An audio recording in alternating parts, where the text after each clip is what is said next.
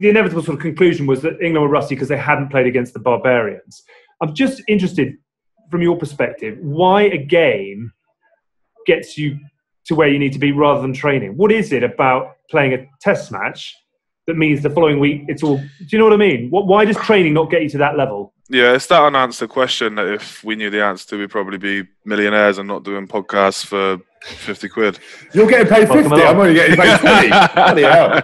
50 quid a minute, Bav. I don't know the answer to that, but what I can tell you is that we've got data that shows us that we train harder than a test match. Like, the way we train is berserk, like, is mad. That's all. Like, the only way I can describe it. It's just, it pushes. So then why does that not translate into, you know, if you didn't give the performance you wanted to give? I mean, it does. Of course, it does. Like, in terms of fitness, being physically prepped and equipped for the game. But you just can't emulate a game, can you? Like, there's just certain aspects of a game, whether it be like psychological duress or like the way you're feeling itself. You can't recreate that on a training pitch. We do our best, like we always do our best to put ourselves in those situations during training, and I think we do a really good job of it.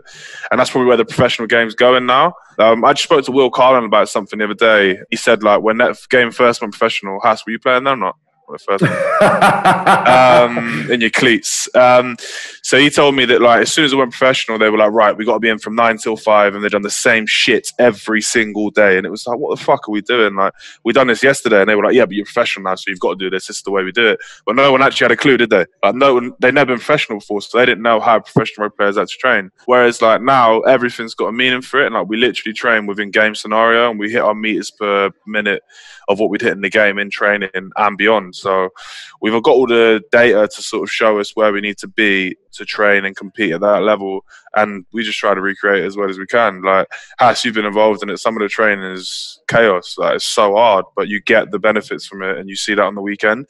And sorry, to answer your question, I'm waffled on a bit there, but we physically equip ourselves so that we're ready fitness-wise, and then it's just down to decision-making, isn't it?